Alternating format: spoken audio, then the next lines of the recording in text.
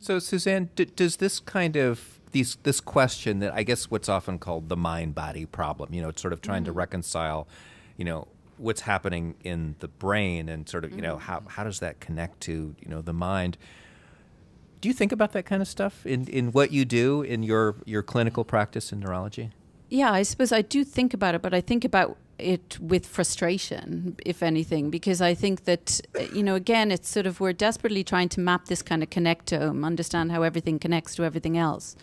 But it's, what we have is a lot of people whose brains aren't working, and to extrapolate from that sort of how we do normal things to how we manage a situation when it isn't working just seems like there's miles between those two things. So I think that neuroscience, it's just been unbelievably exciting in the last 20, 30 years.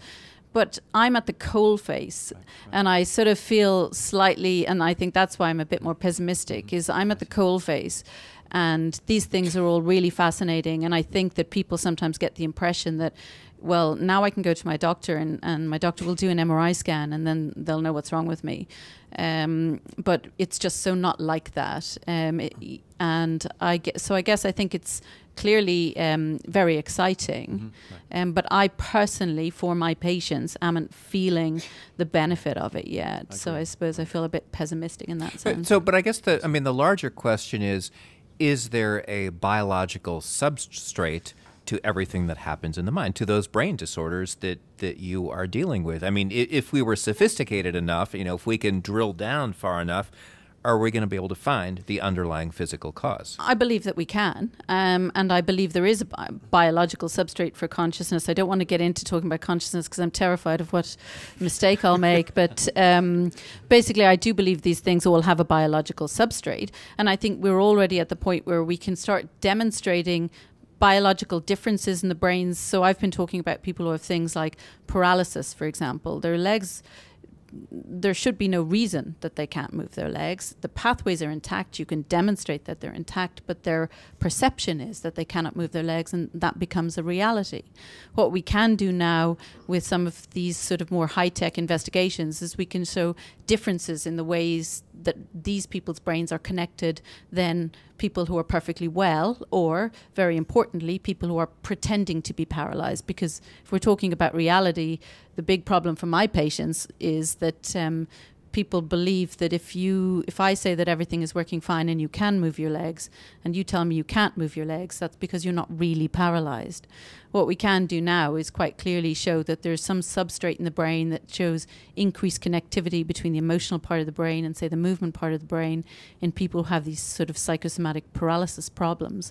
It doesn't prove anything at this point. It shows the difference. It shows that there is a substrate, that there's something happening differently in people's brains who have these disorders. Can you explain that? So why would sort of this emotional part of the brain, this emotional response, trigger this feeling that you are paralyzed? Well, I think, why wouldn't it?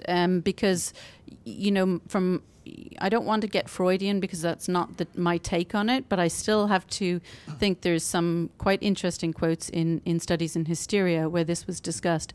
And in studies in hysteria, they say, if an idea can trigger a movement, then why shouldn't an idea prevent a movement? I haven't quoted that exactly correctly. But yes, if an idea is what makes you move, then why is it not possible that if you believe you can't move, that you can't move? We've all stood on the edge of a diving board or something equivalent and tried to force ourselves to jump and found ourselves paralyzed and unable to do so. If you start thinking now about walking, we walk automatically. Movements are automatic.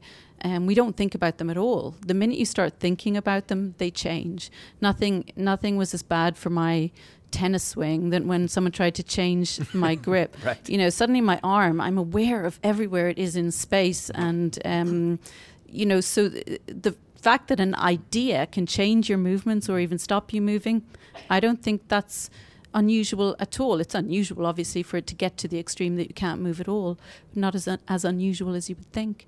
But it's so interesting because, our operating assumption is that the brain is what generates our mental experience, right? And you're saying it works the other way too. Well, the problem is that the brain cannot be trusted. That's the thing. We